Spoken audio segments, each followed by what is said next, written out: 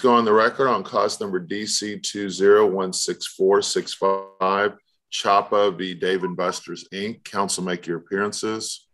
T. Nguyen for plaintiffs, Your Honor. Ken Riney and Clayton Carter for the defendant. Okay, I've read all the briefing here. A very interesting case, and again, a very sad case. So I asked for a checklist order because, unfortunately, this is kind of a legal intensive analysis, which is, which bystanders had a claim, or at least a genuine issue of material fact as to whether or not they had a claim. And I read both sides. It was a little unclear to me what exactly was being contested here. So I'll just go through the defendant's order kind of in order, and let's just talk about each of the individual claimants and whether or not they have a claim or have whether or not they can survive summary judgment. So the first one, I guess, is Cuba Chapa. Is that right? Correct. And what is his relationship to Dr. Chapa? Cuba Chapa is the nephew of Dr. Chapa, and he is the only bystander plaintiff at issue today. We did not move for summary judgment as to all of the bystander plaintiffs, and now that plaintiffs Armando Martinez has withdrawn his bystander claim, all we have left today are the children of Emiliano, who are the nephews and niece of Dr. Chapa. So Cuba Chapa is Dr. Chapa's nephew. Defendants contend that his bystander claims fail on two of the elements. The first one is the closely related element. As the nephew of Dr. Chapa as the primary victim, that is not sufficient. That's not a sufficient relative for purposes of a bystander claim. There is an exception for such relatives if he resided with the primary victim at the time of the incident. Now, although Cuba Chapa moved in with Dr. Chapa after this incident to be closer to his college, as Cuba Chapa himself has testified in his deposition in this matter, he did not live with Dr. Chapa at the time of this incident. Dr. Cuba testified that it was at some point in 2021 that he moved in with Dr. Chapa and his grandparents. He testified that in February of 2020, which is when this incident happened, he was living with his father in Rockwall. And that's where he lived, according to Cuba, throughout 2020. So Cuba's bystander claim as to Dr. Chapa as the primary victim fails on that element. However, it also fails on the second element, that Cuba was not aware that his uncle, Dr. Chapa, had been shot or was even involved in the incident until after he had evacuated and was outside and was told by his grandmother that his uncle had been shot. Thus, Cuba also did not suffer shock as a result of a direct emotional impact from a sensory and contemporaneous observance of the incident, because he did not know that Dr. Chapa had been shot or involved until minutes later outside when he was informed by his grandmother. So Cuba's bystander claim with respect to Dr. Chapa as the primary victim fails on two elements. Ms. Wynn? Your Honor, I'll take the closely related issue first. I think that's number 2 in the order there. And we have 4 adults, Aneta Chapa, Mr. Chapa, who are his grandparents, who also live with Dr. Chapa, who is his uncle. We also have Emiliano Chapa and Dr. Chapa. All of these 4 adults testified, and it's attached to our response, that Cuba Chapa did live with Dr. Chapa along with Mr. and Mrs. Chapa at Dr. Chapa's home. And what it was At the time of the incident? Yes, sir. Okay. And what it was he was living there during the week to go to school, and then he would visit his father on the weekends. And so, you know, with these four adults all saying that he lived with Dr. Chapa before, we say there's plenty of evidence here to show that this particular issue can survive summary judgment. Okay. And then what about the other issue? Okay, the other issue, the contemporaneous issue, and I'll address this with all four children because they all apply the same. Now, with the contemporaneous observation, here all four children were in the lobby with their father, Emiliano, just a few feet away from their uncle at the entrance when the gunshots were fired, and all the kids and their father, Emiliano, looked toward the shattering glass in the direction of their uncle. And let me show you here, Your Honor. I remember the picture, but you can show it. That's fine. Let me go ahead and allow you to share screen. Thank you.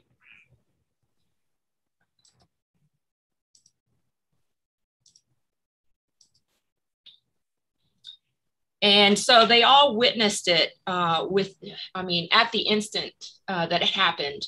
And it happened within, you know, just a couple minutes here. So at 1:59 and 19 seconds, they were all just standing in the lobby here. And you see Dr. Chapa and Mr. Chapa coming in and the rest of the family. And I want to tell you that this is the entirety of the Chapa family. All three kids of Mr. and Mrs. Chapa were here, and their spouse, and all four grandkids. That's all they have are these four grandkids. So they were all here at the time right before. And then you'll see here at 1:59 and 21 seconds, when the gunshots were made and the glass was shattering, Dr. Chapa and Mr. Chapa were already here in the vestibule, and everybody, you can see them looking towards there. So this is the contemporaneous observation that we're talking about here. And at 1:59 and 23 seconds, you can see them all scrambling once they realizes what was going on. And so Emiliano is here down here with his kids, and Mrs. Chapa is here. Mr. Chapa is running in, but then he runs back out into the vestibule. And then you can just see here at 1:59 and 50 seconds, Emiliano Chapa, which is the father of the four kids here, he comes out and he tries to save his brother. And at this point, he testified that he saw his father, but he didn't know if his brother was dead or not. So he goes into hypervigilance mode and is, telling everybody to get down, get away. And so from these things here, we say that these kids had sensory and contemporaneous observation. In the Keith case, which is a Texas Supreme Court case in 1998, the Texas Supreme Court, and I can bring that up also if Your Honor would allow me, that case states that the Texas Supreme Court does not recognize bystander recovery when the relative arrived on scene at the time to see the injured loved one placed in an ambulance. And this was not the case here, Your Honor. It's very distinguishable from what the Supreme Court case said that they would not allow. In this case, in the Keith case, Diana Keith was not at the scene when the accident occurred. She did not see or hear the crash.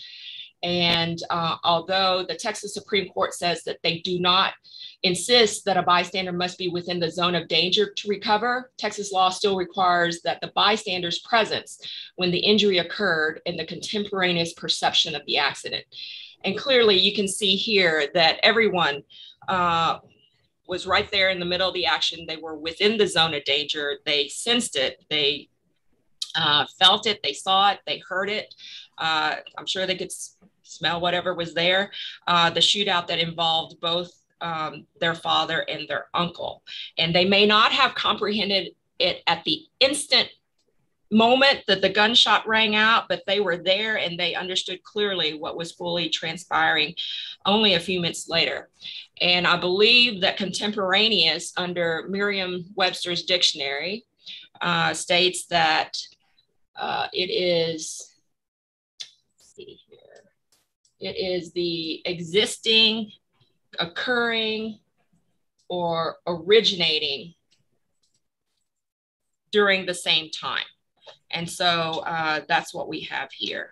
Therefore, there's at least a genuine issue of material fact as to all the children's sensory and contemporaneous observation of what occurred. Brief reply, Your Honor. Sure.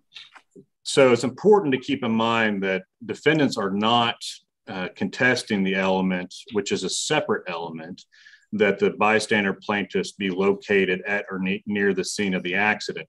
That's a separate element, and defendants do not challenge that. There's the separate element of contemporaneous observance is a separate element. And although all the plaintiffs obviously saw something happen and heard the gunshot, saw the glass shatter because that caused them to flee and evacuate, what they didn't know was that their uncle and that their grandfather was even walking into Dave and Buster's. The plaintiffs testified that they did not know that Dr. Chapa and Carlos Chapa were walking in at the time of the gunshots. Now, some of the plaintiffs, and that's not at issue today, Anita Chapa and a few others were obviously there and they stuck around. The children who are at issue today all flee and they evacuated.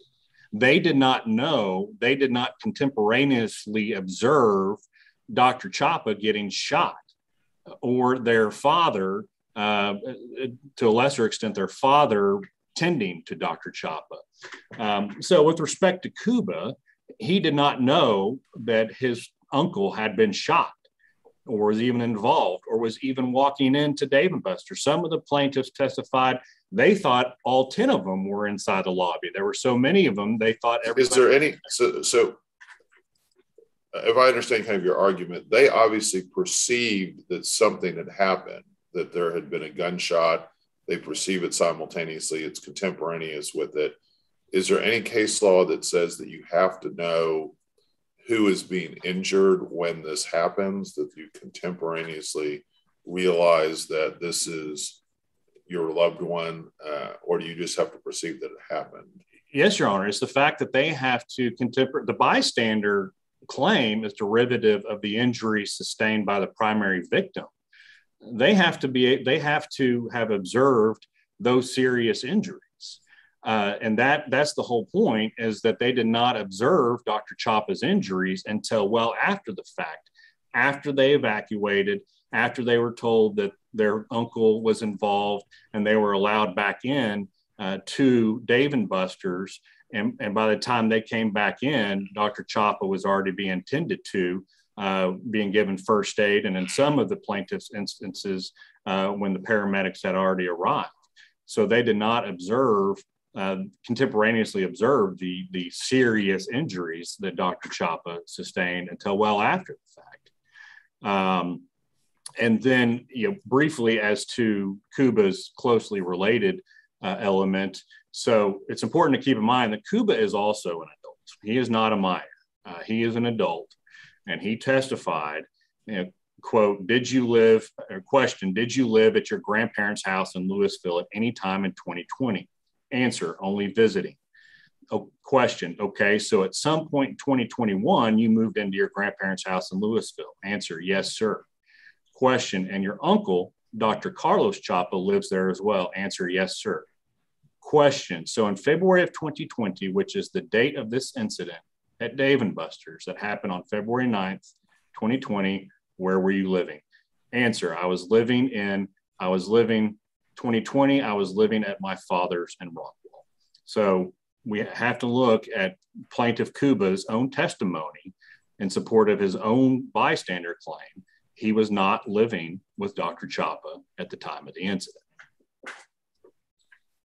Okay. I'm going to go ahead. I think there's a fact issue here. I'm going to go ahead and deny the summary judgment as to this one. It sounds like the rest of them are kind of have identical issues. So why don't you, for Cuba, Juan, Emiliano. Is there two Emilianos? Is that? No, there's two minor plaintiffs. So Emiliano has brought it on behalf of MC and AC. So we have Cuba, Juan, MC, and AC. And those four also claim bystander claim with respect to their father, Emiliano, as the primary victim. And with respect to that claim, originally, what exactly was Emiliano's injury? So originally, the claim was that Emiliano suffered a cut to his upper arm from the glass shattering. He didn't even know that until well after the fact, and one of the first responders said, "Hey, your arm's bleeding a little bit." He didn't even require first aid. Didn't do anything about it. He also claimed that when he was helping drag his brother further inside, that as he was crouched down, dragging him in, he slipped and his knee hit the ground and he sustained a bruised knee. Now, since filing our motion for summary judgment, they have, kind of conceded that that was not a serious injury, but they now claim that Emiliano's injury that they observe, and which forms the basis of their bystander claim, is that he suffered hypervigilance and PTSD as a result of the incident. And now a serious non-physical injury, and with respect to a bystander claim, must be of such a shocking and disturbing nature that mental anguish was a highly foreseeable result. Hypervigilance is a behavior, conduct, or state of mind. It's not an injury, much less a serious injury. And PTSD, by definition, would have manifested itself after the incident. And thus, the plaintiffs at issue today could not have contemporaneously perceived Emiliano's PTSD at the time of the incident. As we've just so this hypervigilance conduct and his PTSD are not sufficient injuries to support a bystander claim. But again, they also fail to meet a second element with respect to Emiliano as a primary victim because of their contemporaneous observance or lack thereof of these alleged injuries. So even assuming that hypervigilance is an injury or that PTSD is an injury that manifests itself at the time of the incident, again, they did not contemporaneously observe these injuries. Because, again, they didn't know that their relatives were involved until after the fact when they were told by their grandmother. But again, they may have observed his hypervigilance, but again, that's not an injury. That's behavior and conduct, and it's logically impossible for them to have observed contemporaneously his PTSD because that is post-traumatic stress disorder. That manifested itself after the incident. So the remaining Cuba, Juan, MC, and AC's bystander claims as to Emiliano as the primary victim fail on two of the elements as well. Response? Your Honor, just very quickly on the contemporaneous observation, you'll see that we have attached Cuba Chapa's deposition from pages 35 to 36. And I quote, question, is that what you were referring to earlier when you looked up and saw the glass shatter? Answer, yes, sir. Question, and there you are looking toward it. At this point, do you realize that your uncle and your grandfather are inside the doorway? Answer, yes, sir. Question, do you remember seeing them in the doorway at that point when the glass shattered? Answer, yes, sir. So at the time right before the gunshots, and they weren't looking, they didn't know that they were coming in. But at the time of the gunshots, and you can see in the video that everybody was looking at the shattered glass and towards the front, they understood that their grandfather and their uncle were there in the vestibule. And then as far as serious injury, Your Honor, in the Rigby case, well, first of all, Boyles v. Kerr states that a bystander, the victim has to have suffered a serious injury. And in Rigby, in the Texas law, in the Healthcare Centers of Texas, Inc. versus Rigby case, which is a Texas appellate court from Houston, 14th District, where the petition was denied. Let me, if I may, bring that up to the shared screen. It states on page 622 here, it says here, for example, we have not recognized bystander recovery simply because a relative arrived on the scene. Oh, I'm so sorry. In time to see the injured loved one. I'm so sorry, that's the wrong one. Trevino is the case.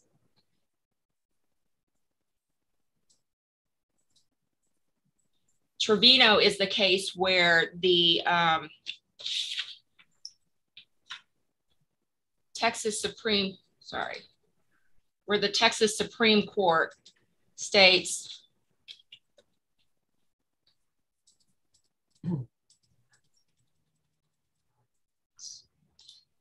that the physical injury of the primary victim is not required, but basically they have to be present there. And here,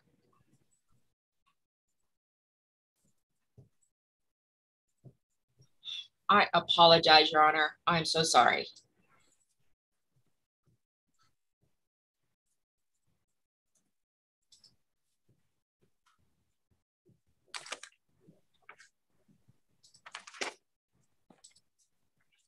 Rigby, there's Rigby. So sorry. Rigby says, physical injury, however, is not required for bystander recovery. It says here, the Supreme Court has not recognized a requirement of physical injury. So here, even though the defendant the entire time was looking for the physical injury by Emiliano, bystander claim does not require a physical injury by the primary victim, Emiliano Chapa. And here, Emiliano Chapa went straight into a severe hypervigilance mode. He was in the middle of exploding glass. He was covering his daughter, AC, from the exploding glass. He was attempting to get his brother, Dr. Chapa, to safety. He was helping the police locate the shooter and the witnesses. And as a result, he was diagnosed with PTSD and missed 47 days of work. Now, what we're saying with the PTSD and the missed 47 days of work, it shows the facts, how serious his injuries were. And here we'll have what we put in the response is Cuba's deposition on page 21 states that, starting at line 7, he stated that he saw his father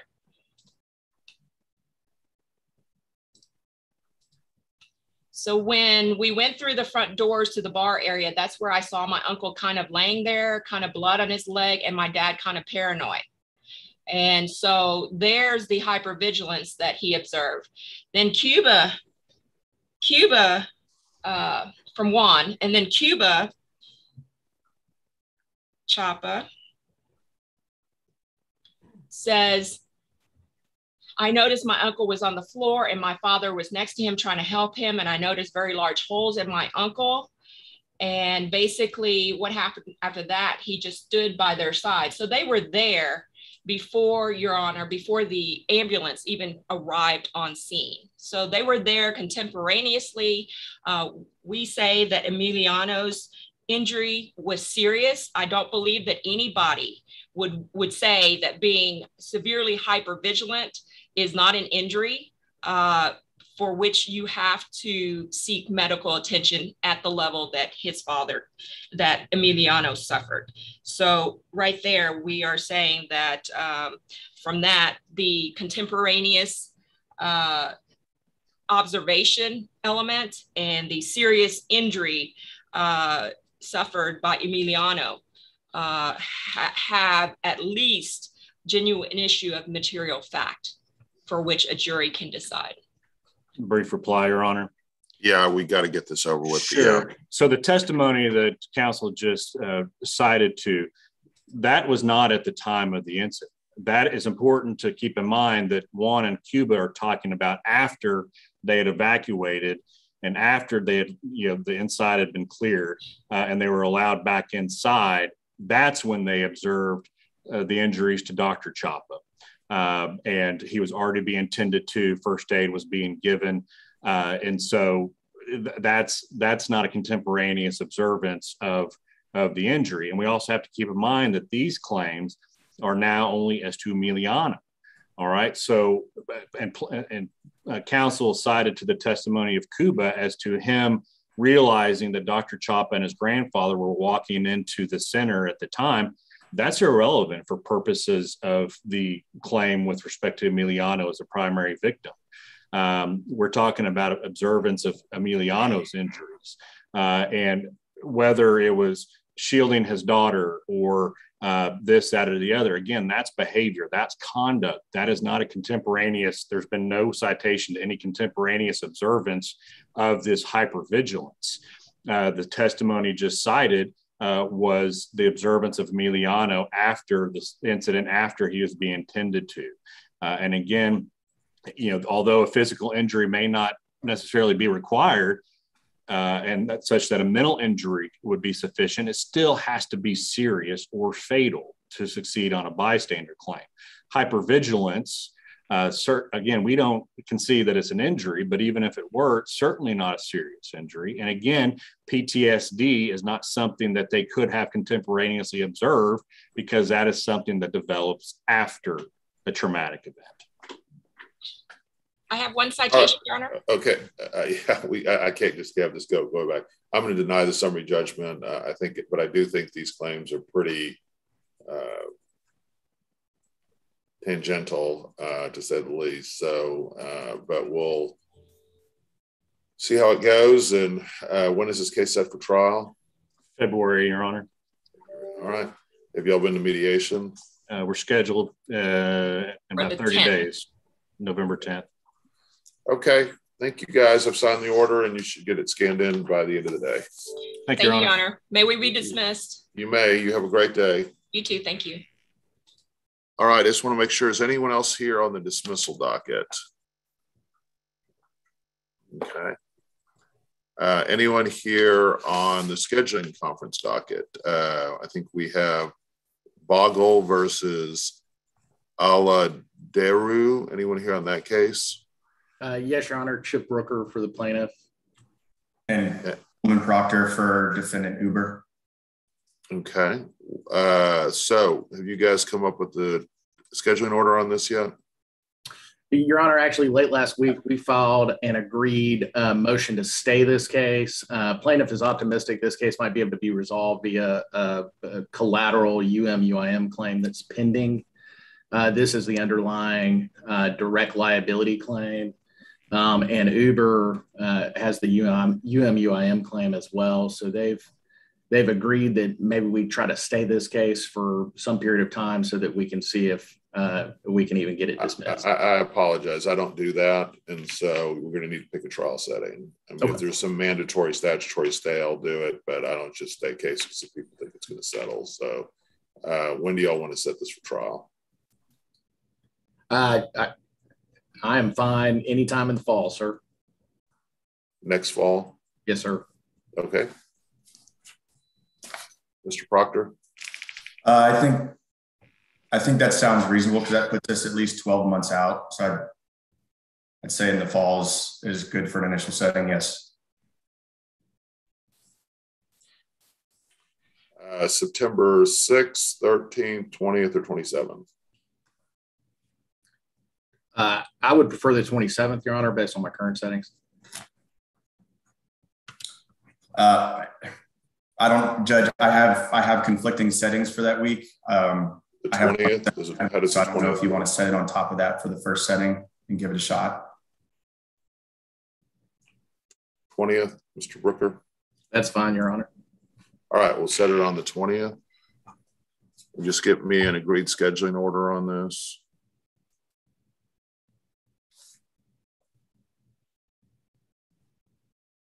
Will do, Your Honor. And do you have a mediator that you want to go ahead and appoint? Who do you want to use? I anticipate that Mr. Proctor and I can work out an agreement on that with the scheduling order. Okay. All right. We'll go ahead and set you to September 20th of 2022. Thank you, Your Honor. Are we excused? You are excused. Thank you so much. You have a good day. Thank you, Judge. St. Augustine Estate Apartments versus Dallas Central Appraisal District. Anyone here on that case? Let's see if I got a scheduling order on this.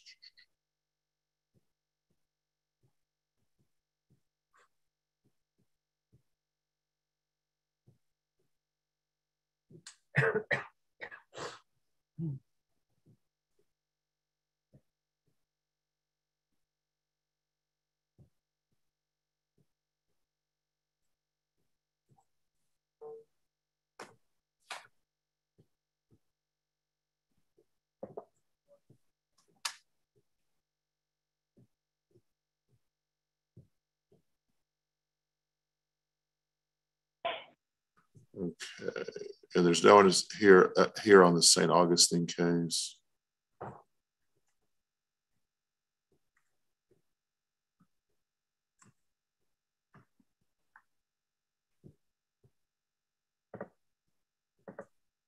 Anyone else here on the scheduling conference docket?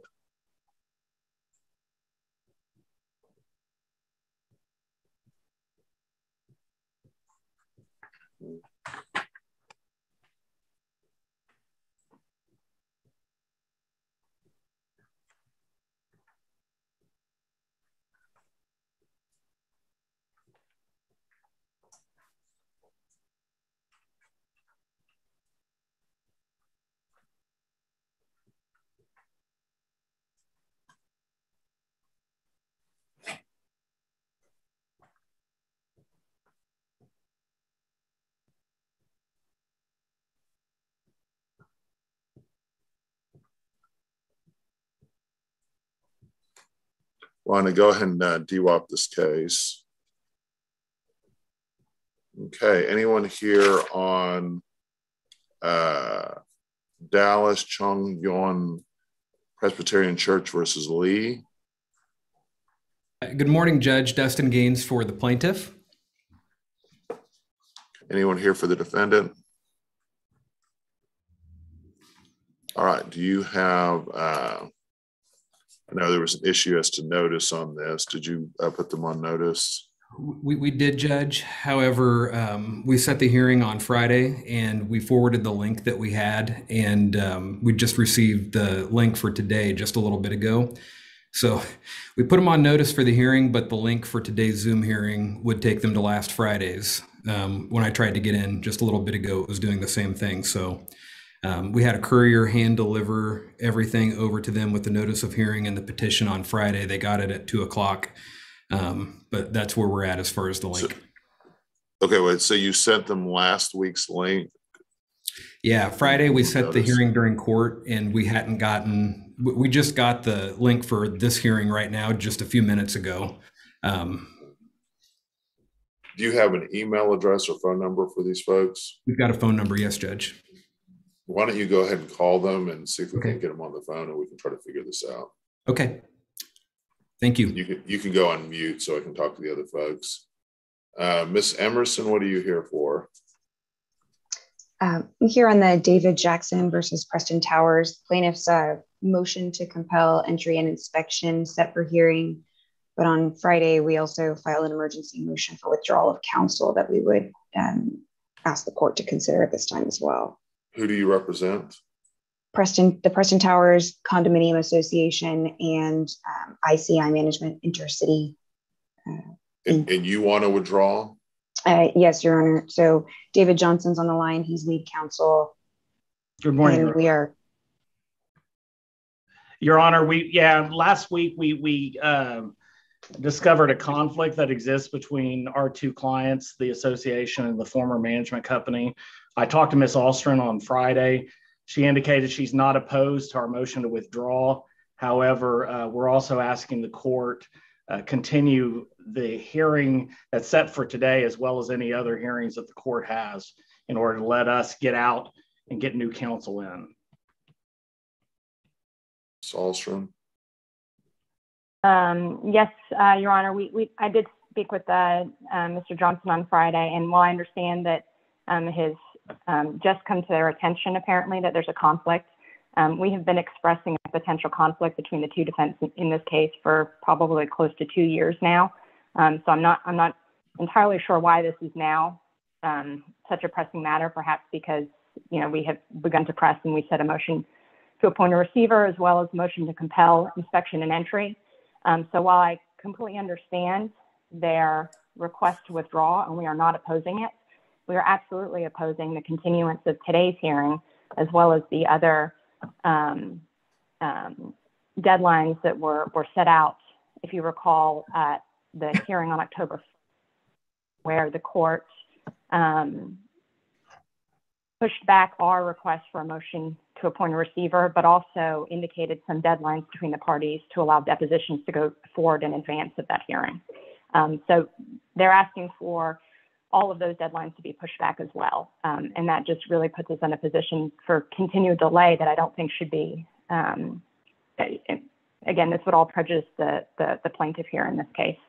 And if there's a conflict, this should have been addressed well earlier. We are now set for trial on December 7th, and this will be prior to Mr. Johnson and Ms. Emerson. There was actually another counsel that is also withdrawn from this case. So we've been continually delayed, Your Honor, in this case, and we would like to keep it moving forward if at all possible. Your Honor, brief response on that. They did file a motion to appoint a receiver, trying to wrestle control away from my client of this building. That obviously has prompted quite a few conversations there within the association. And this is the other client we have is a former management company for the building. They ceased to be the management company on September 1st. Prior to that, they had been the management company for decades in this building. So they filed their motion to appoint the receiver. They've also recently amended their petition within the last 2 weeks to add new claims. They've also requested depositions of multiple people, and these conversations have, with our clients, have a conflict has come to light. I can't really get into it because of confidentiality, but there is clearly a conflict. We've talked with the carriers. We've talked with the clients. They are appointing new counsel. New counsel should be appointed today. This is a very, very large file. So it's going to take some time to get new counsel in. It's going to take some time to get them meeting with the appropriate people. Your Honor ordered 4 depositions to take place before October 22nd in order to respond to their motion to appoint the receiver. We'd asked that the motion to appoint the receiver hearing to be postponed at least by 30 days to allow new counsel to come in, get these depositions scheduled, prepare these witnesses. Let's kind of piecemeal this a little bit. So let me ask Ms. Ahlstrom this. So I don't personally have any problem with moving this if there's an agreement. That's what I typically do if there's an agreement, but there's not an agreement. Ms. Ahlstrom says that she's been raising this issue for quite some time about the conflict. Is that true or not? She hasn't raised an issue to us as to whether there's a conflict, but honestly, Your Honor, that's our determination, not plaintiff's determination. And the conflict that has arisen just came to our attention, honestly, within the last week.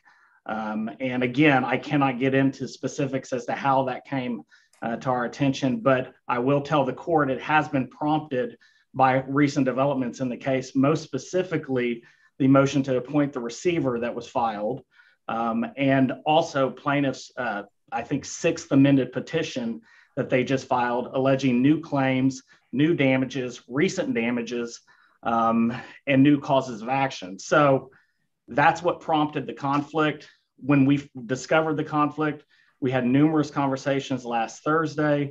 I talked to Ms. Ahlstrom on Friday morning. We filed our motion promptly, which we're required to do under the rules. And that's why we filed the motion to withdraw. The in discussing this issue with our clients, it's my understanding that the association will be appointing counsel, I believe today, and ICI, the former management company, will be appointing their own counsel, and hopefully that occurs today as well. But those are some moving parts that are going on right now, Your Honor. But they're going to have separate counsel moving forward. They will not have the same counsel representing both parties. Your Honor, we have. I guess the number one issue is: do you oppose moving the hearing for today? That's really the. So I guess there's two issues. One, do you oppose moving the hearing today? Then two, do you oppose me hearing the emergency motion to withdraw? Your Honor, this is Chris Payne, and I'm here representing David Jackson together with Ms. Alstron. And if I could be heard on that, Your Honor, look, if they claim that it is a mandatory withdrawal, which they do specifically in their motion, I'm not going to question their ethics. They know what the responsibilities are under the ethics.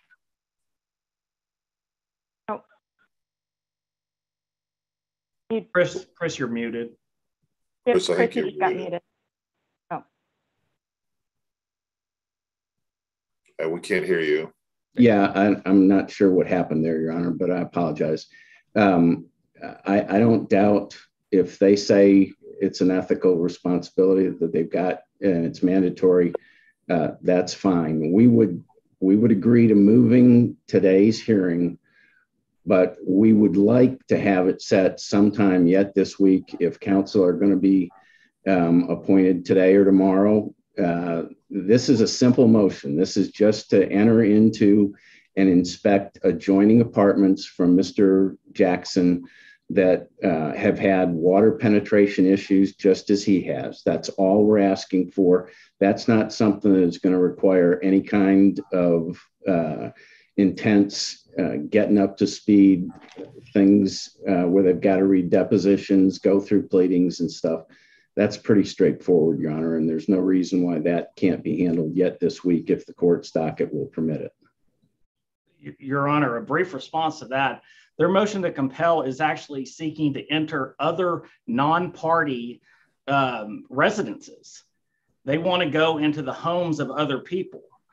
We filed a response to their motion to compel last Wednesday, but to be very clear, what they're seeking is the court ordering them to go into a non-party's personal. Okay, so what are you wanting to argue the merits today? Or are you... Well, I mean, I can argue it, but honestly, I don't even know if I should, considering that we now have a conflict and we need to withdraw. But I just want the court to be clear what they've requested in that motion to compel.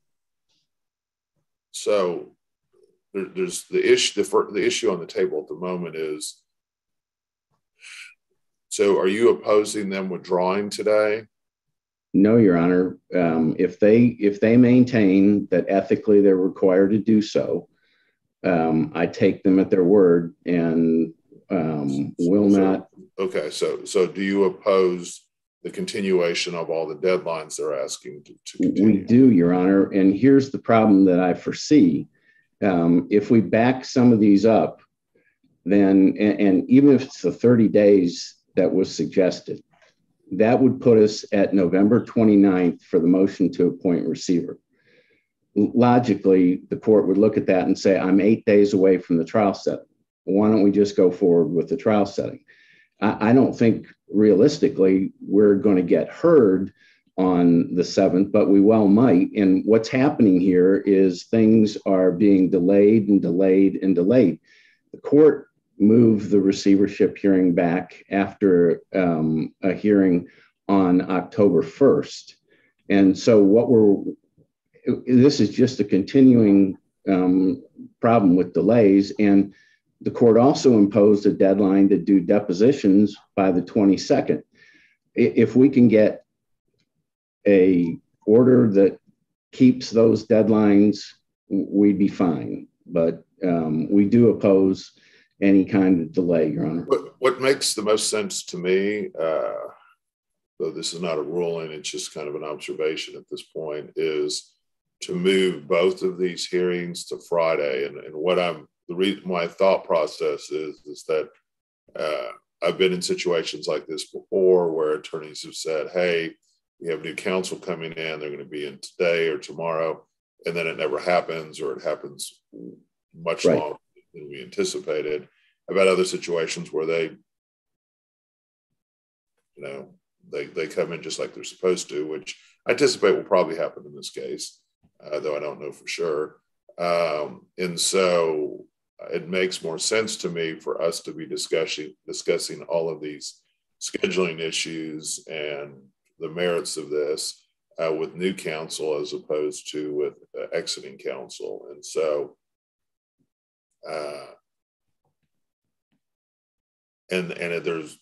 so I guess that's kind of my thought. What do y'all think about this, about moving both hearings to Friday? Your Honor, I'm not opposed to that. In fact, after I get off the phone with you, or off the Zoom or whatever with the court, I've got calls set up with the clients, the carriers, and I believe at least one of the new counsel. So I think that we should, like I said, nothing's solid yet, but we should have new counsel on board hopefully today. And then, I think that would be best to have them on Friday as well to discuss scheduling issues moving forward. Your Honor, we won't oppose that and it would be in favor of it. And if they will have new counsel contact us, we'll try and work some type of an agreement out in terms of scheduling before the hearing if we can. So we'll move both these hearings to Friday at 9 o'clock, 9:30. What are your thoughts? Either one's fine, Your Honor. Same here, Your Honor. Either one is fine. Let's do 9:30. So the hearing on this, there's two hearings actually. There's a motion to compel and a motion to withdraw that just got filed. So both of these hearings are being reset to Friday at 9:30. Okay, and then hopefully you guys will have a chance to chat, and hopefully we can get as much of this resolved as possible. So, all right, guys, thank you so much. You guys be safe, and we'll see you on Friday. Could I bug you, Your Honor, for something not about that case or any case? We have two new attorneys that just passed the bar. We were wondering if anybody's at the courthouse swearing in attorneys this week so that we might be able to get them. I would love to. I could do later today. Yeah. The best days for me would be later today or Friday. What do you prefer? Yeah, later today would be stellar. Do you have their names? Yes. Do you know Daniel's last name? Yeah, Daniel Gonzalez and Brittany Galvan are the two. Is Gonzalez with Z? Z, I think. Yes. Gonzalez. And you said Brittany. How do you spell Brittany? A-N-Y. Yeah, A-N-Y. Two T's, A-N-Y. Yep. And then Galvan, G-A-L-V-A-N. What time do they want to come in? What time works for you, Your Honor? We'll walk over whenever. 1:3. Let me just check my calendar. I shouldn't be scared. I have a bunch of people coming in today, so let me try to work it around my calendar. But I would love to do that. I'm always happy to do that kind of stuff. Let me look real quick.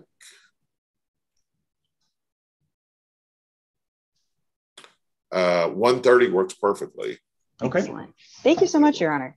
Of course. Whenever you guys need that, feel free to always reach out to me. I love doing that kind of stuff. It's the joy in my job is weddings, which I don't get to do as much as I used to because of COVID and then swearing people in. Just do let them know that everyone has to wear a mask at the courthouse. So will do. Be aware of that. All right, guys, we will see you in a little bit, and we'll see the rest of you guys on Friday. Thank you, Your Honor. Much appreciate it. Thank you, guys. All right. I think we saw the other folks on the Dallas Chung Young Presbyterian Church. If anyone is here on that case, go ahead and turn on their cameras. 얘기하는 거죠. Hi. Hello. Yeah. All right. Mr. Lee or Miss Lee, do you have counsel here? Do you have an attorney? Huh? Oh, no. No attorney? Please, I can speak English, so I need to translate. You need a translator Yeah. Okay. Mr. Gaines, why don't you go ahead and make your argument, and then they can respond. Okay. Is it okay if I share my screen, Your Honor? Sure.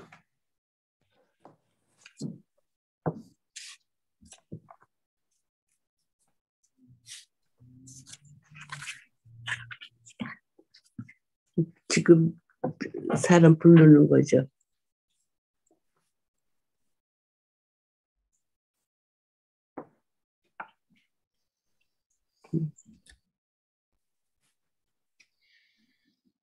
Thank you. Judge, can you see where it should say trial pad on there? Yes. Okay, perfect. Your Honor, this is a case about a church that has obviously internal controversy amongst its leadership. And it's a church that right now, the top level of leadership within the church is not able to govern. They've been excluded from the property. They have been told by the Dallas Police Department that they're unable to attend any functions. They've been issued criminal trespass citations. And further, the top leadership in the church has also been excluded from all of the church bank accounts. There's not any idea of where those funds are, where they've gone, how they've been spent. The faction on the other side of this has purportedly hired staff members and have done things. And today, Judge, we would request that this court give us a temporary restraining order because there is harm that is imminent and irreparable. The plaintiff in this case is likely to succeed on the merits, and there is no adequate remedy at law. And Judge, just briefly from a top level, the governance of the church, it's a congregational church. It's not a hierarchical church that is governed and controlled by a denomination. So within the church, the case law tells us that we should look to the highest governing level of authority within the church. Some churches, it's the congregation. Some churches, it's a board of elders. Here in this church, per the document that is entitled the Articles, it's the functional equivalent to bylaws at most nonprofit organizations or churches. In this church's articles, it designates that that highest level of authority within the church belongs to a body called the session. And the session is made up of elders and a senior pastor, but within the church,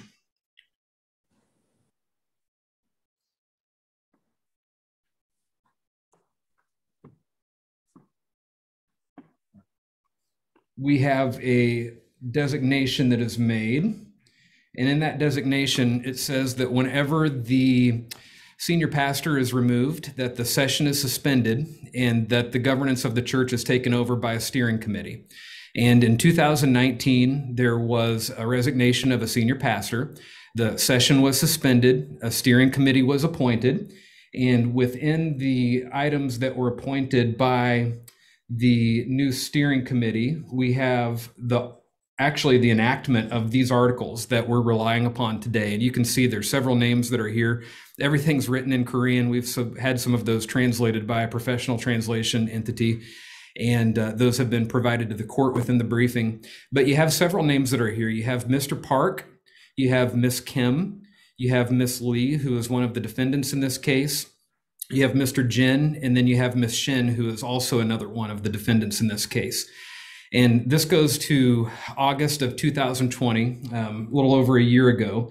And it was at this time that when the steering committee was moving, there started to be some controversies that happened amongst the different congregational members. And Judge, as you look through the ebb and flow of the board, we had, starting back at that time in 2020, we had a board that consisted of the folks that I just read you that were signed there on the articles. And on or about September 30th, 2020, Mr. Jung moved to Korea. He resigned from his position on the steering committee. And in November of 2020, Ms. Lee resigned her position on the steering committee as a steering committee member and then also treasurer of the church. So she became a just a standard church member at that time. And then also, I believe she functioned as a deacon in the church as well. And deacons don't serve on the steering committee. Later on, you can see the board went through several more changes that was articulated in the briefing as well. On February the 28th of 2021, the steering committee members, they appointed 3 new individuals. Their names are listed there on the presentation. Mr. Choi failed to show to any meeting, so he had his membership on the steering committee terminated. So as of June the 13th, 2021, you can see the composition. We have Mr. Park, who is currently a steering committee member, Ms. Kim, who is currently a steering committee member, and then you have Mr. Bay. And Mr. Bay is the individual that passed away unexpectedly, I believe last Wednesday.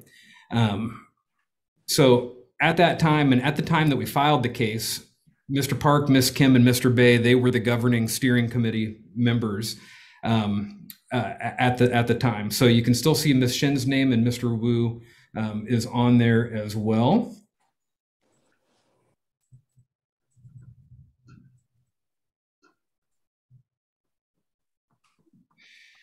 And then in September of 2021, a majority of the steering committee, they voted to remove the membership of Ms. Lee from the church.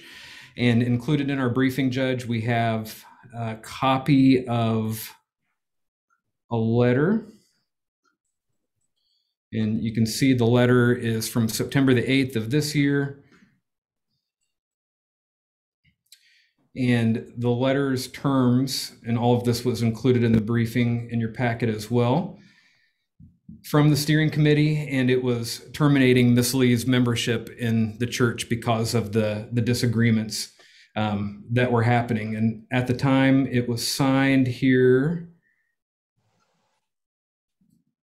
You can see we have Mr. Park, Mr. Bay, and Miss Kim as the active steering committee folks that were there. And then we have some minutes, and again, these are in Korean. Just wanted to call out to the court the signature of Mr. Park and Mr. Bay from September the 5th of this year. And the substance of these minutes, we had this is translated.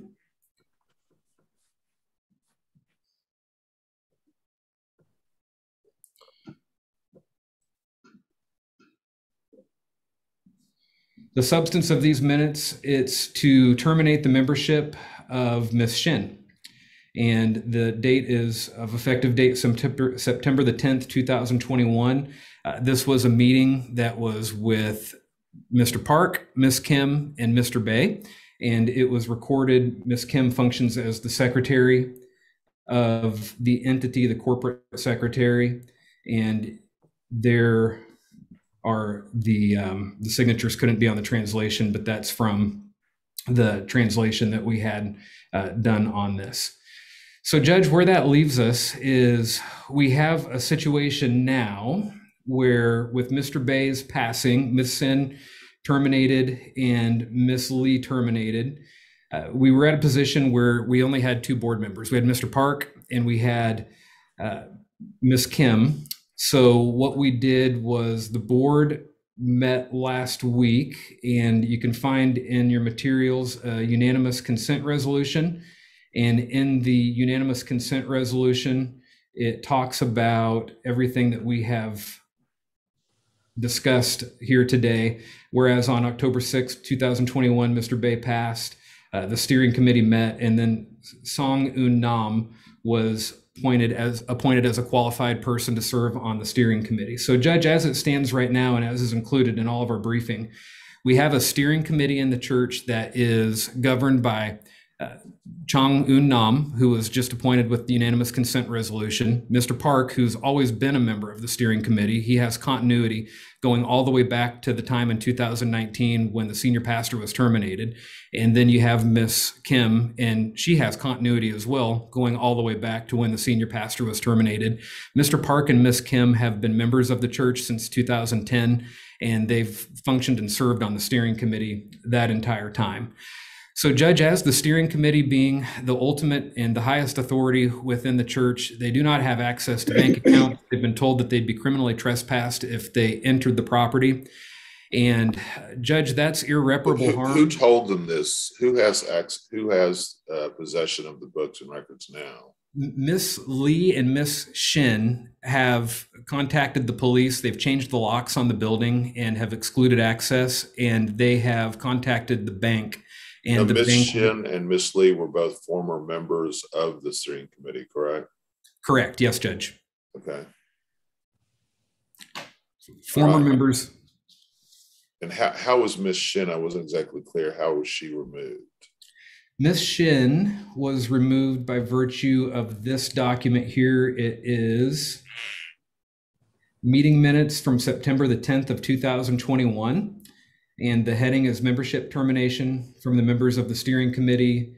And it pertains to Miss Shin. No English. My no English, Mrs. Shin. Adesso. And notice the meeting was noticed, Judge, and it was held. And between Miss Kim, Mr. Park, and Mr. Bay, it was a unanimous vote to have her removed from the steering committee there on that date. Is there a procedure where you can remove someone, like a majority vote allows you to remove someone from the steering committee? Yes, Judge. And where is that found? What that authority? It would be found in the articles. You have to bear with me for a second to find the.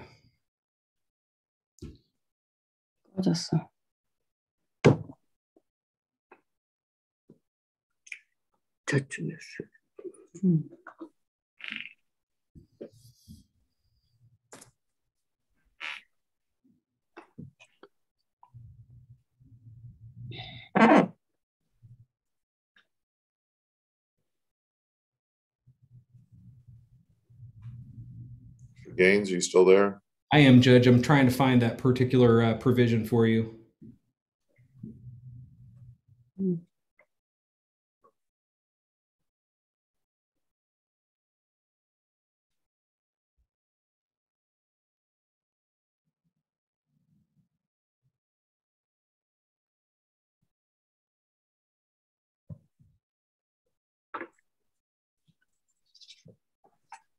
Judge, I can't find it right this second, but I can supplement to the court that information.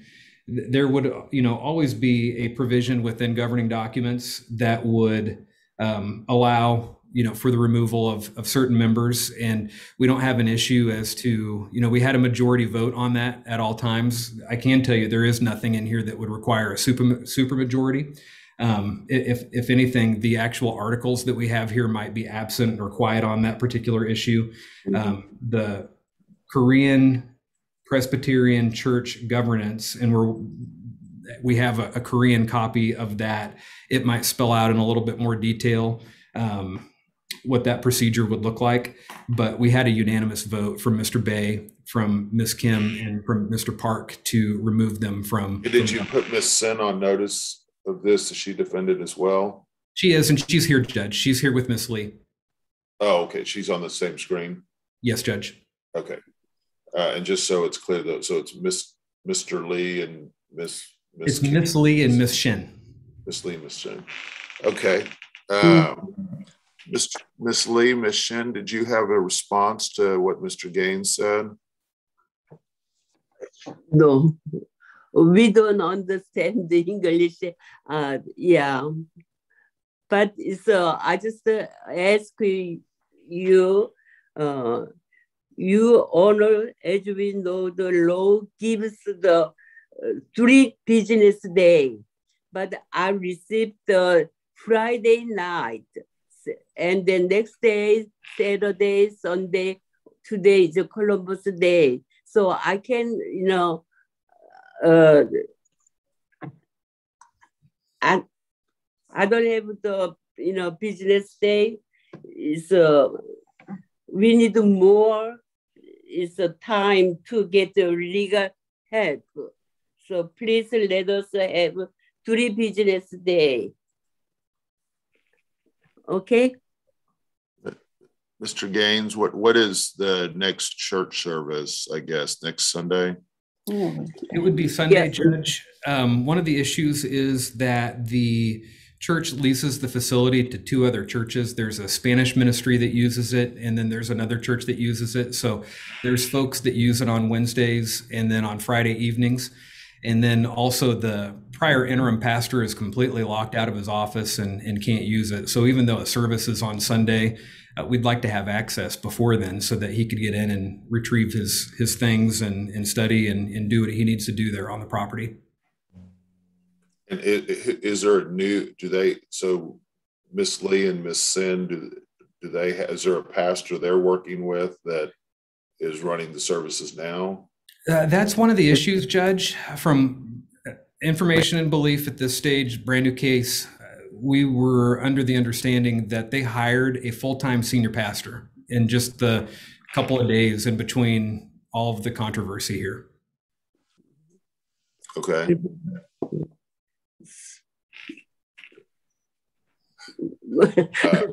We needed, translate, and then actually we really needed the 3 days business date. So I wanna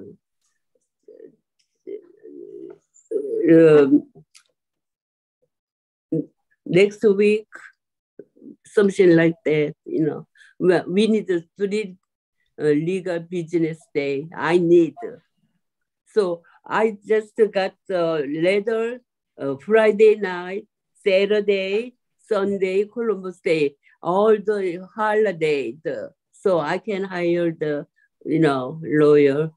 So after 3 days, we're gonna hire the lawyer, and then you understand? Yes, I understand. So we'll go ahead and. I'm sorry. Mr. Gaines, I don't disagree with this. This is pretty convoluted what's happened here. So I want to give them a chance to counsel. So we're going to allow this hearing to go forward on Friday morning. We're going to reset this to Friday morning at 10 o'clock. Okay. Perfect. And Judge, I found the provision that I think will help us here. It's on chapter 3 and it's included there in the briefing, but it states that the session is in charge of discipline, reprimand, suspension, and expulsion. There's not a procedure included within here as far as what the voting would look like, but we had a unanimous vote from the then existing folks that were on that. So we couldn't have had a higher vote, but it's section 3, chapter 2, and it's subpart. Okay, well, hopefully they'll get counsel to try to clarify this. This is a little unusual that you're able to just remove people from the steering committee on a majority vote, but I want to give them a chance to get counsel. So we're going to move this to Friday at 10 o'clock. Miss Lee, Miss Sin, you need to get counsel by then, if at all possible. We're going to go forward, and you can contact my coordinator, Rhonda, to get any contact information. Do you have Miss Lee's email address? Email address. We can call Judge and provide that to them. I'd be glad to do that. Okay, go ahead, Mr. Gaines. Go ahead and call Rhonda, my coordinator, and make sure that we have their contact information as well. And we'll see you guys back Friday at 10 o'clock. You'll get a new Zoom link. Zoom link, not this one. Okay. Mm-hmm. Okay. So Friday, Friday at 10 o'clock. October. This Friday at 10 o'clock. 10 o'clock. Okay. All right. This Friday, 10 o'clock. Okay. All right. Okay. Thank you. Thank you. Thank you, Judge. I need to translate next time. Okay. Thank you. Okay. Bye. 다시. Just. Okay, our next hearing, I believe, is on Boecki versus Collins. Anyone here on that case? Yes, Your Honor. Charles Bennett here for the defendants, the Collins defendants. And Byron Henry on behalf of the plaintiffs, Your Honor. Okay. Is that everyone we're expecting today? I think so. Okay. This is a summary judgment. Y'all need a record for this? Yes, please. Okay, Tony, you there? Yes, Judge. Let's go on the record on cause number DC 1911293, Boecki versus Collins. Counsel, make your appearances. Charles Bennett for the Collins defendants and counter plaintiffs. Byron Henry on behalf of Bradley Boecki and Bayside Dental Mesquite PLLC, Your Honor. Let's proceed.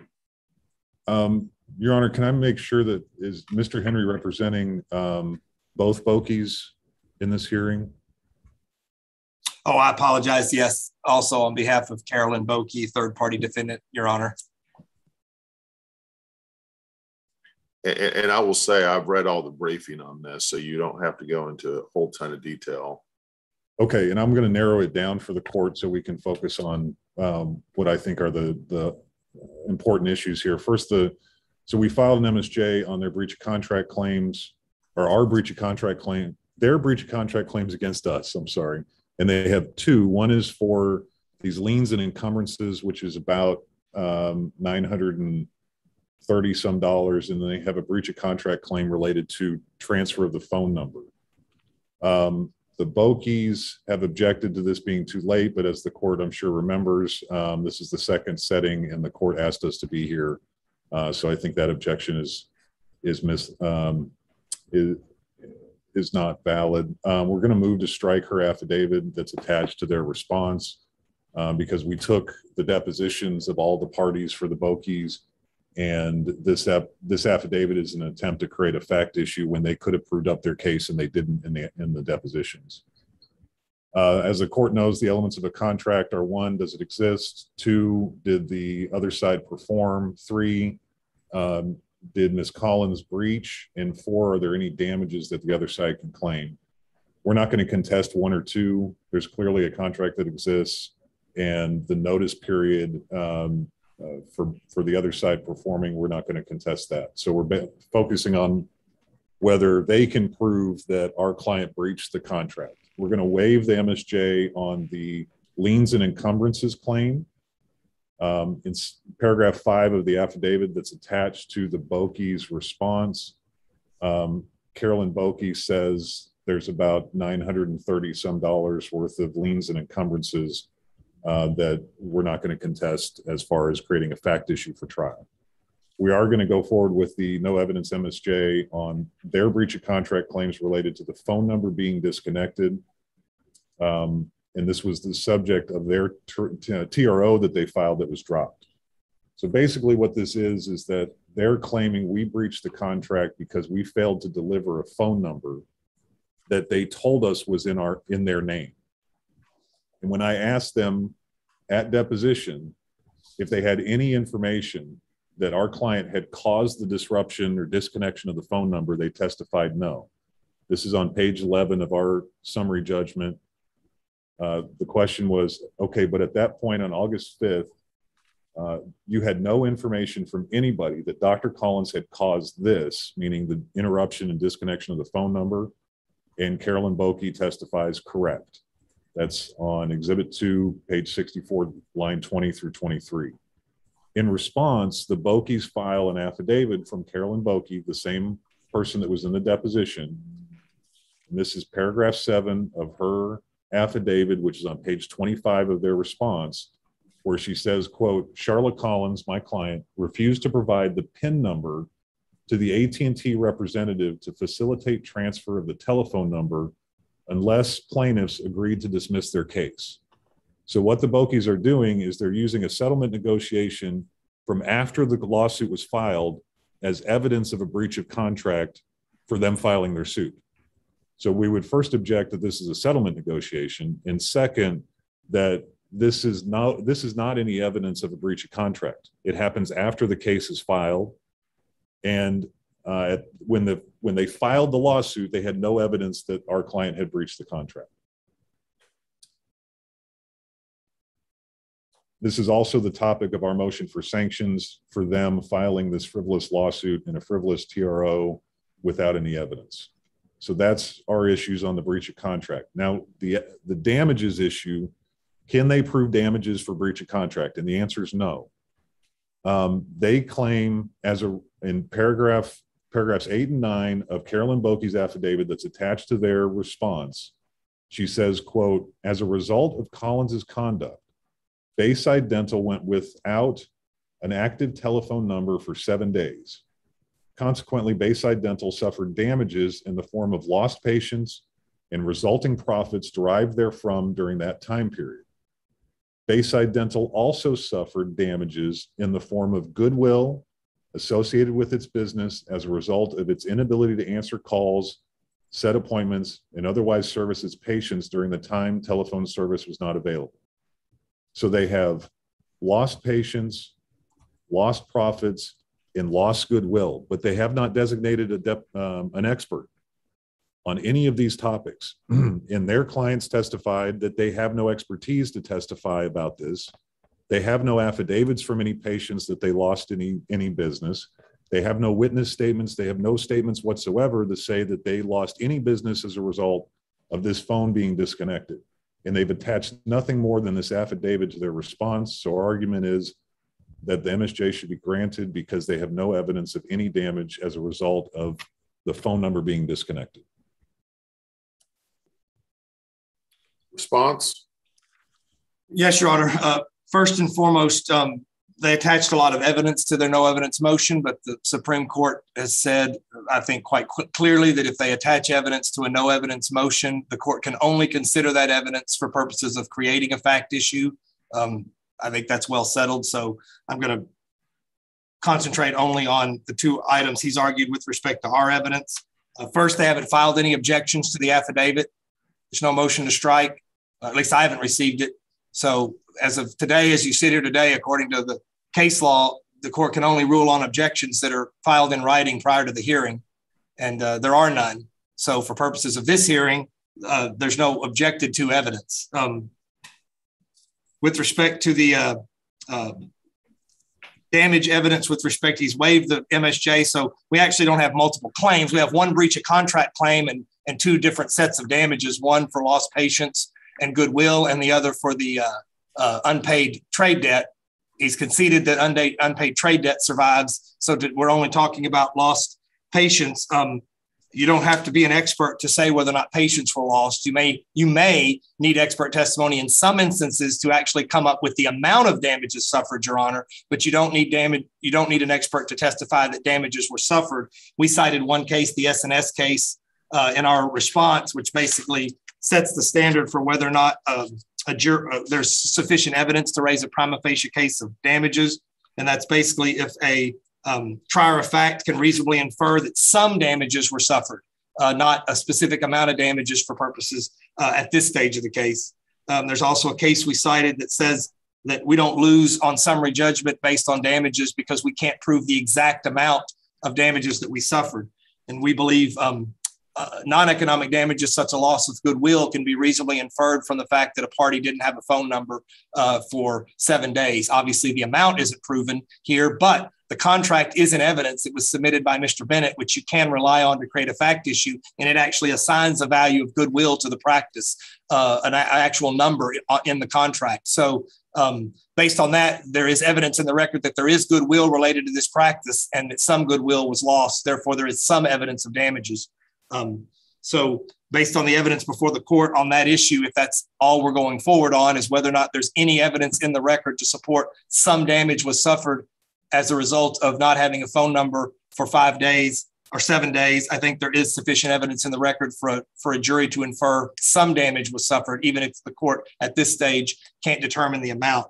One thing with respect to the settlement negotiation, if you read the citations to the record we provided, which we are allowed to provide evidence in response to no evidence, of course, it was in a phone call with an AT&T rep. It wasn't settlement negotiations, as Mr. Bennett represented. An AT&T representative was on the phone with Ms. Collins and my client in a three-way type call and asked her, could you please give me the PIN? And Ms. Collins told the AT&T rep that she wouldn't give the PIN unless they dismissed the case, not my client. There was no negotiations there. Of course, there's no objection in the record, but I just wanted to clarify, this wasn't the parties negotiating a settlement and me bringing that to your attention. This is evidence that was testified to in the deposition where Ms. Collins admitted that she wouldn't give the 4-digit PIN to the AT&T representative for purposes of the transfer, unless we dismissed our case. So it's just evidence that, in fact, she had the ability to transfer. I'd also like to point out one quick thing, Your Honor. Based on the record before the court in a no evidence motion, the contract says that the number has to be transferred. It's an absolute obligation. If it's our breach, or if it's excuse, or if it's impossibility to transfer, as Mr. Bennett seems to argue from the evidence he presented, those are defenses, like failure to mitigate that he also raises in his motion. Those are defenses that you can't do a no evidence motion on. So if there's a reason Ms. Collins couldn't satisfy her obligation to transfer the number, and there may well be, Your Honor, that's for him to prove up as a defense. But this case, the contract in the record that he presented says she must transfer the number before closing. It is undisputed in this record that number was not transferred at closing. That alone is enough to prove breach right there without a defense. Obviously, a reason why it wasn't presented, which they have alleged some defenses in their answer, but that's obviously not the subject of today's motion before Your Honor, because this is a no evidence motion. So between undisputed evidence in today's record that the number wasn't transferred, undisputed evidence of trade debts not paid, and undisputed evidence that patients were lost and goodwill was lost as a result of not having a phone number for 7 days, we believe, based on the limited basis Mr. Bennett has presented today, the court should deny defendant's no evidence motion for summary judgment. Thank you.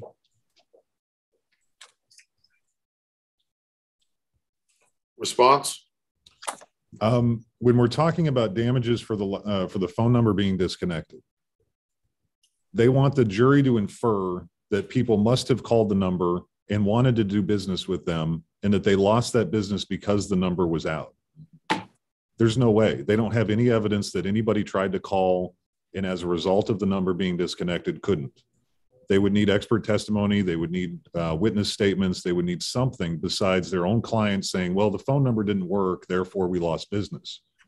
That's insufficient, and that's not any evidence of any damages. So in terms of the phone number being down, for them suffering some damages for the 7 days that phone number was down, they have no evidence.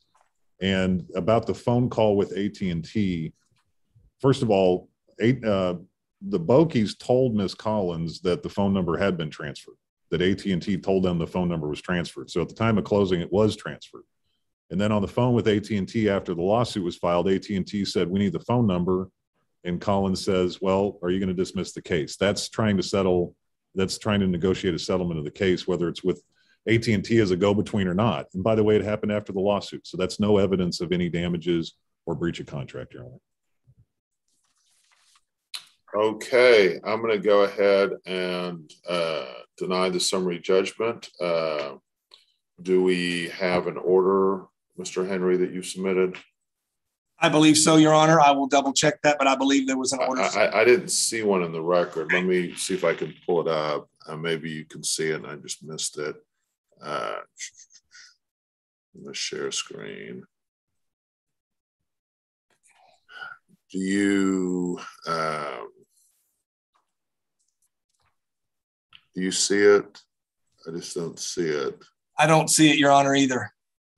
So if you could go ahead, please prepare an order, share it with Mr. Bennett. Make sure on the order it says that this hearing was heard on October 8th, 2021. It should be a very simple denial of summary judgment, and we don't need a lot of extra language in it. And just try to get that to me as soon as you can. Make sure you e-file it and email my court coordinator as well. October 11th, Your Honor, did you mean to say? The hearing? I'm sorry. October 11th, correct. I'm sorry. That's fine. Yes, Your Honor, I will do so. Thank you. You have a great day. Thank you, Judge. All right. I think we have some folks here on MCD Enterprises versus Westdale Properties. Are both sides here? Mr. Miller, you're muted. Mr. Frick, you're muted. Yes, Your Honor. Mr. Frick, I can't hear you. Still can't hear you. It doesn't look like you're muted, so I don't know what's going on. Your sound may be off or...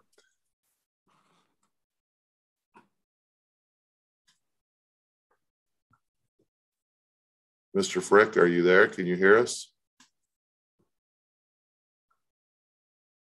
I know, but we can't hear you. Okay.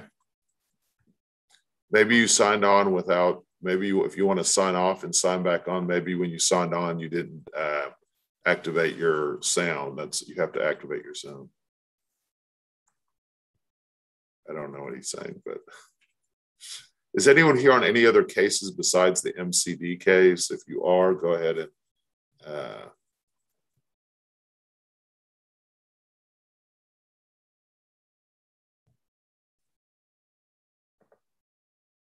can anyone else hear Mr. Frick? I can't hear him. Can't hear him, Your Honor.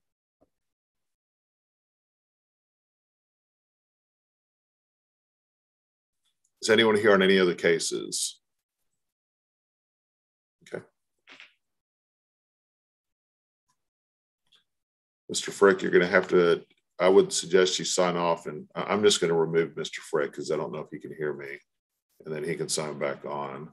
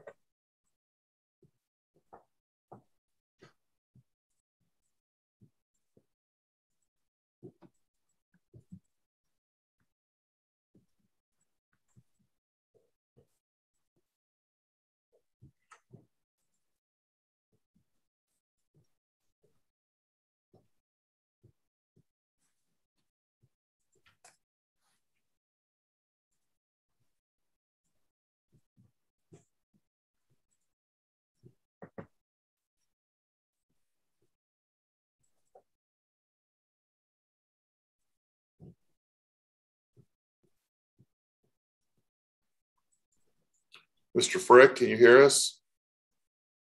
Can you hear? Can you speak? We cannot hear you. I can't either, Judge Hoffman. Ms. Covington, can you hear Mr. Frick? Can you go ahead and turn your sound on so we can hear you? I cannot hear Mr. Frick, Your Honor. I'm not sure how to say the name. Mr. Needham, Your Honor.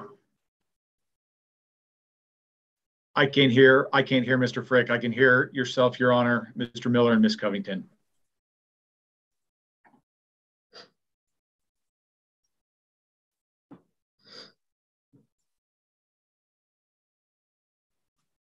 Okay.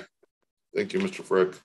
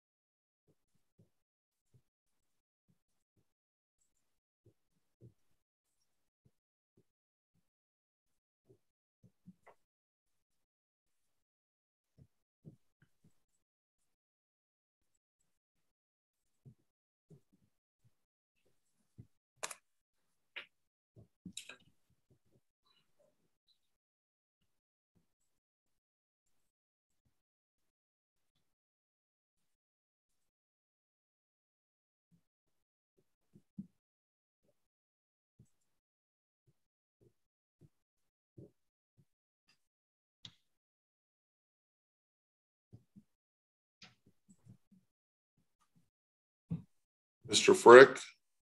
Your Honor, do you hear me? Yep, we can hear you now. I don't know what was wrong with your computer before, so we're all good. It's the era of Zoom. All right, let's go ahead and get started with the summary judgment. Do you guys want a record? Not necessary, Your Honor. Okay. Anybody want a record? No, thank you. Okay, let's go ahead and proceed. Judge Hoffman, this is our motion. And Judge Hoffman, do you want me to go kind of through background of what the case is about, or do you want me No, I've read everything. Just get kind of hit to the high points. Thank you. Thank you, Your Honor. Your Honor, what is before the court now is a motion for partial summary judgment. And they've made two, they've asked the court to make two declarations, Your Honor. It's on page 22 of the first amended petition. I can put that up unless it's easier for you, Your Honor, to get there. No, go ahead. Okay.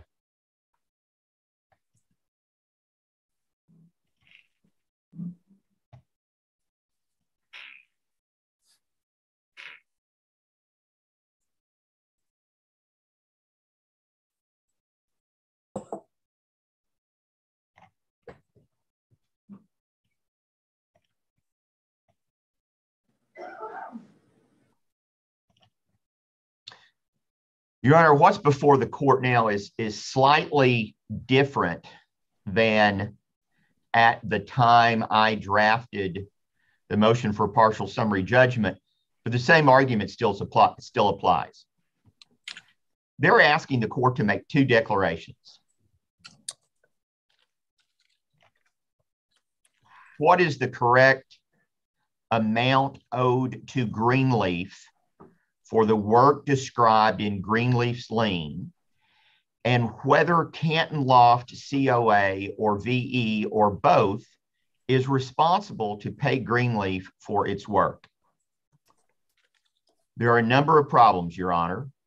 First of all, Greenleaf is not in this lawsuit anymore. And I do not know how they overcome that. It was really not addressed in their papers. Greenleaf has been dismissed from this lawsuit. Greenleaf was a party, is not a party.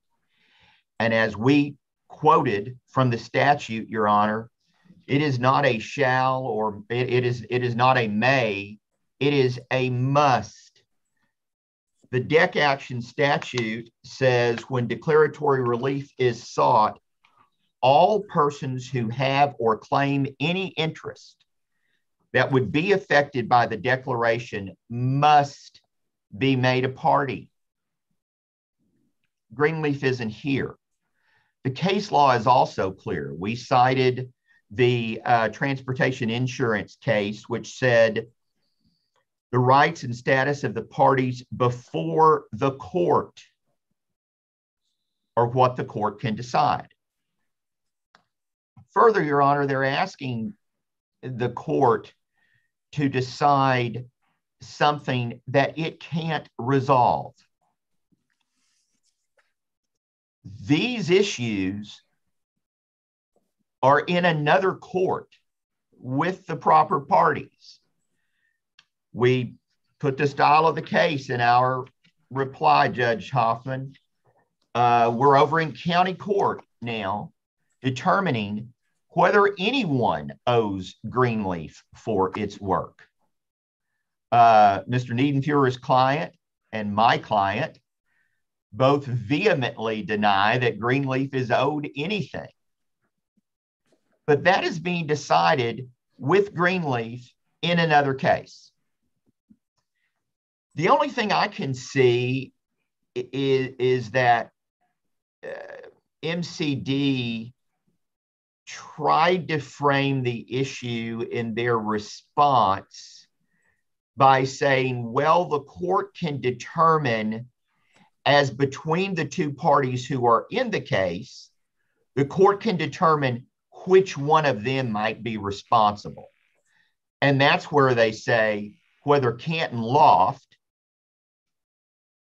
the condo association, or VE, the subcontractor, or both. Well, Judge Hoffman, it's true that Canton Loft and VE are in the case, but Greenleaf isn't. And Greenleaf is certainly a party that's going to be affected by this ruling. And again, and I hate to beat the dead horse, and I really don't know why we had to file this motion. That's in another court. There's no opinion that the court can give here without a decision of whether Greenleaf is owed any money, and that is in the county court. You know, they gave a lot of argument about, you know, theoretically they've been damaged, and, you know, there's some theory that they've been damaged by Greenleaf's lien. Well, then they probably dismissed the wrong party when they dismissed Greenleaf for nothing. And if they have some actions against the condo association or VE, it's not in a deck action.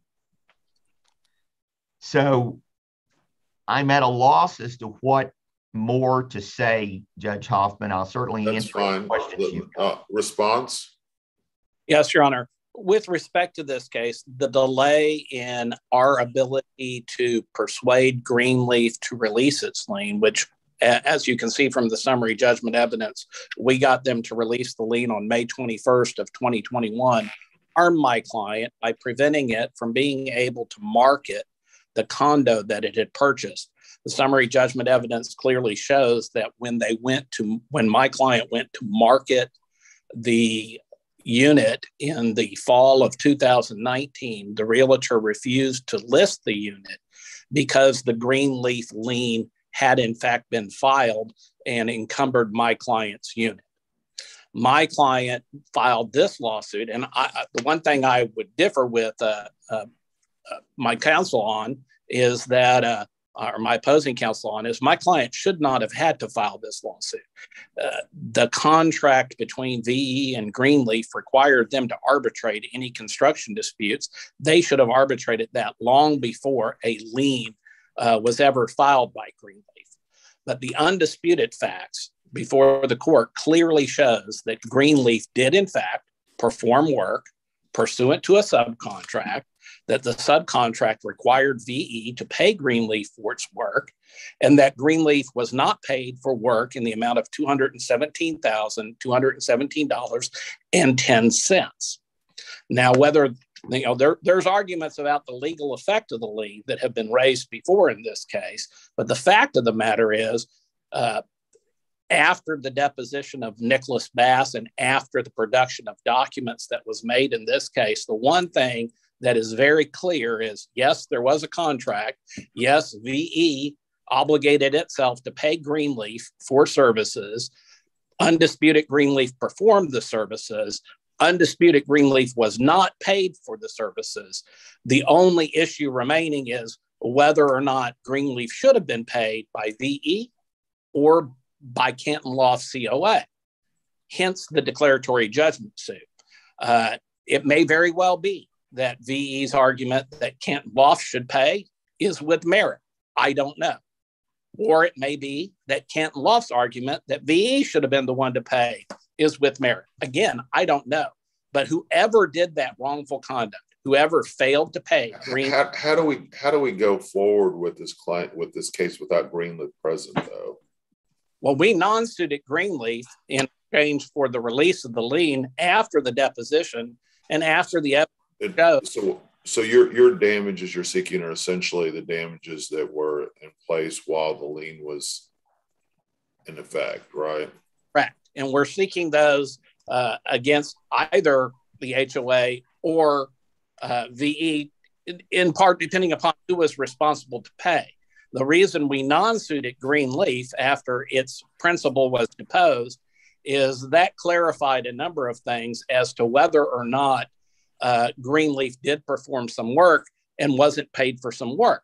You know, at this point in this case, it's undisputed that Greenleaf performed work, that the value of that work was $217 or $217,217.10, and they were not paid for that work, and that's why they filed their lien. Now, an argument can be made that they shouldn't have filed the lien against individual unit owners, and I think Mr. Niedenfuhrer is going to make that argument. But that doesn't help my client. The fact of the matter is that because this lien was filed, my client couldn't market his property. So the sole issue that VE has moved for summary judgment on is that by me being able to secure a partial release of lien in May of this year, that finally released the lien that Greenleaf had against my client's unit solely, that moots the whole issue of the declaratory judgment. But it doesn't, because as a result of that lien being in place, as well as other factors set forth in the lawsuit, my client couldn't sell his unit for almost 2 years. And my client has suffered damages because it had a bridge loan at a 9.5% interest rate that it had to pay while this whole thing got sorted out. So at the end of the day, I think there's going to be declaratory relief granted. In addition, V is asking that the court should award it attorney's fees under the declaratory judgment statute because they are the prevailing party. They're not the prevailing party. They haven't prevailed over anything. I'm the one who got Greenleaf to release its lien as a part of in an agreement to non-suit. What about this case in county court? I understand that there is a case in county court between parties. My client is not a party to that lawsuit. I believe that lawsuit may have been filed after our lawsuit was filed. And I understand that that is a dispute between VE, Canton Loft, and Greenleaf over who needs to pay Greenleaf. Your Honor, if I may, Mr. Frick, I don't want to cut you off, but Your Honor, if I may, all of this undisputed stuff is all disputed. It's being disputed in the case where it's supposed to be disputed. We're not arguing who's supposed to pay Greenleaf. My client initiated an arbitration against Greenleaf long before Mr. Frick filed this lawsuit, just as we were supposed to do. We think Greenleaf owes us a tremendous amount of money. And unless and until that issue is decided, Mr. Frick's theoretical argument here is meaningless. There is no authority for the notion that the court can grant a declaratory judgment without the proper parties before it. I guess I'm trying to this is kind of an unusual case. I'm trying to wrap, why does Greenleaf have to be a part of this lawsuit? I understand why it has to be in the other lawsuit, but this is simply a single condominium or condominium owner, I guess, that is claiming there was a wrongful lien against it because, let's say they're telling the truth, your clients didn't properly pay a subcontractor, and it caused him difficulties or his client difficulties in marketing the project. I could see there being damages for that if that's true. I'm trying to figure out why Greenleaf would have to be a party to that. Your Honor, I under the statute, certainly Greenleaf would be interested in whether any money was owed to them. And that's what you're being asked to decide. But it's not, it doesn't matter if Greenleaf was owed money.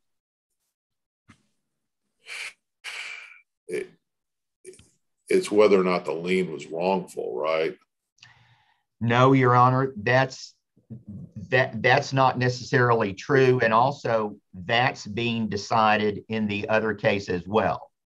That's my biggest concern, I guess, is the fact that this is being litigated in another case. I guess Your Honor, maybe the more appropriate thing would be to consolidate this case into that case or vice versa, but I'm not even sure that's the right result, or maybe abate this case until the other case is resolved.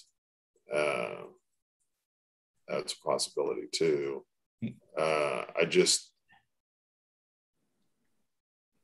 I'm not as concerned about Greenleaf not being in this case. I'm more concerned about the fact that we could have inconsistent rulings in our court versus the county court. How do you deal with that issue, Mr. Frick? Well, Your Honor, you're not being asked to enter a judgment that says Greenleaf is recovering X dollars or Y dollars or who it's being recovered from. We're asking you to make a declaratory judgment that's going to go into the proportionate responsibility of VE and the Canton Loft COAs for the damages that my client suffered. My client's damages are not. And the client, but it arises out of whether or not there was a lien in place that they would be responsible for, right?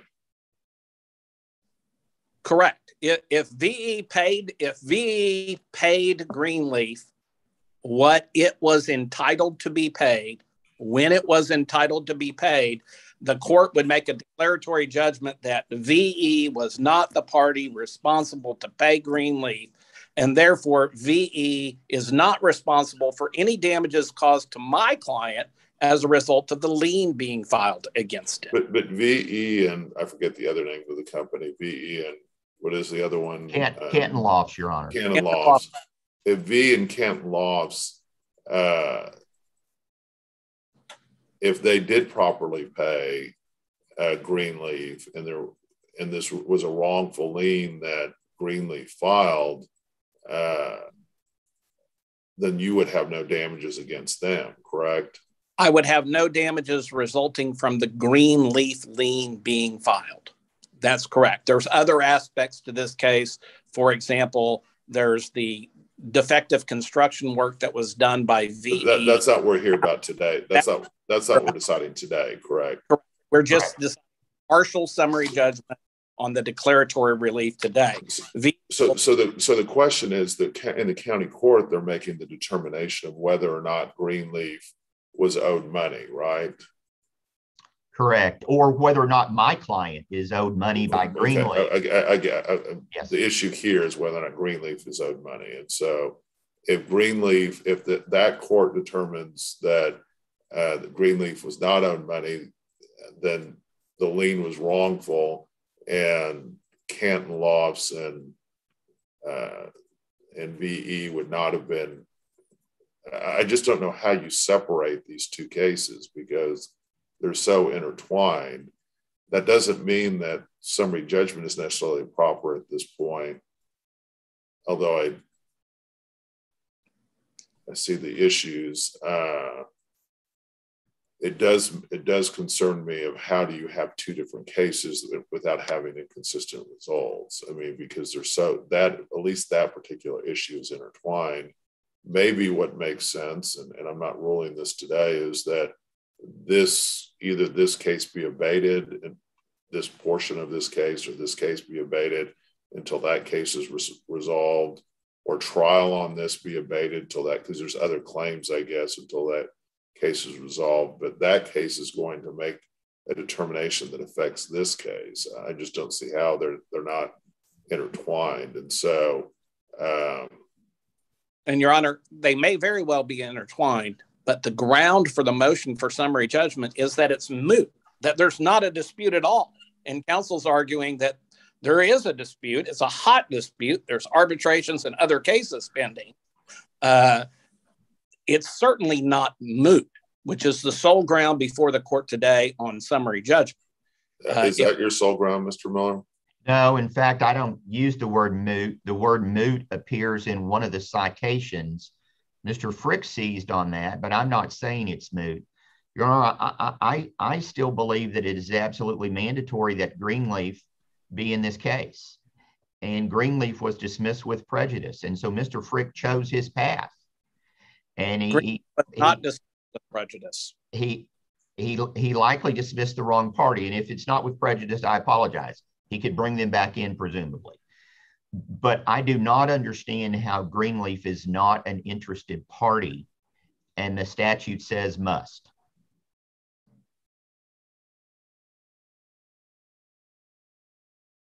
And again, Your Honor, that's a counter argument that was raised for the first time by VE in reply to our response. The sole ground stated in the motion is that there is no justiciable controversy because the controversy has been resolved by the partial release of lien. It's not correct, Your Honor. I'll be happy to read the quote.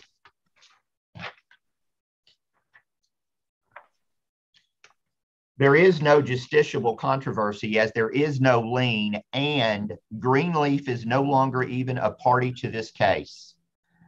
That was front and center. It has always been front and center. It has never been addressed.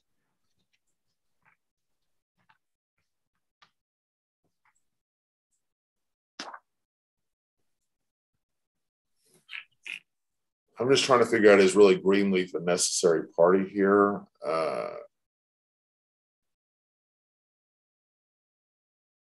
Because the basis of your lawsuit against VE and Kent Lofts is really, were they responsible for a wrongful lien being filed against their failure to pay responsible for? And if the jury says no, then I would lose on that issue. There's on that other issue, right? I mean, it seems to me, I don't understand why you would not want Greenleaf in here, because if they either Greenleaf filed the wrongful lien or Greenleaf filed a rightful lien, but it was these other folks' fault. Well, Your Honor, at the time when Greenleaf agreed to do a partial release of the lien on my client's unit, we had a pending earnest money contract with a closing date that ultimately fell apart. And we believe the evidence will show that it fell apart because the condominium association refused to release an assessment lien that had subsequently been placed against my client's unit as part of the sale. So at the time that we agreed to non-suit Greenleaf without prejudice, my client had an interest in being able to sell his unit. And in order to do that, we needed a partial release of lien. Now, I didn't need VE to do anything to release that lien. Greenleaf agreed that notwithstanding whether they've been paid or not, they would give us a partial release of lien if we non-suited them so we could see if we could sell the unit. So that's why we non-suited Greenleaf at that time. Now that sale subsequently fell through. There's subsequently been an assessment foreclosure, and the prime lender is set to foreclose. They should have foreclosed last week on the unit. So now my client's damages are fairly liquidated. But the issue of whether or not VE was responsible in part for the placement of that lien back in October that precluded my client from selling the unit at the time is still very much alive in this case. It's just alive in another court with the proper parties. Yeah, I agree it's alive. To the extent the argument is it's moot, I agree it's not moot. I'm just trying to figure out how you go forward here.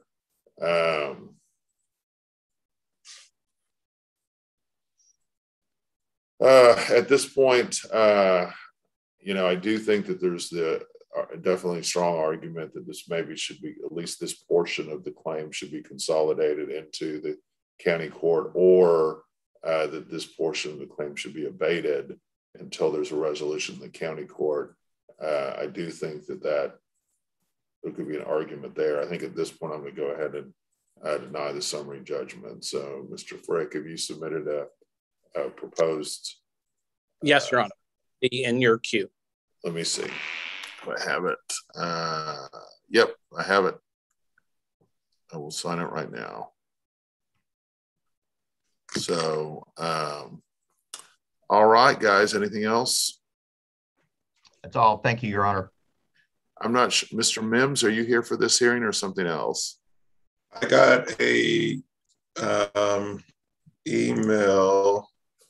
Let's see what time it was today, around 10:30, inviting me to a scheduled Zoom meeting.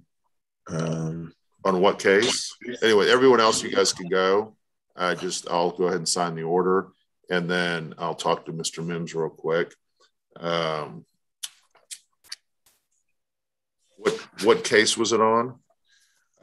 20-01712. That's the Weaver versus KW Homes. I think that's the right number. Give me a second, Judge. Verify.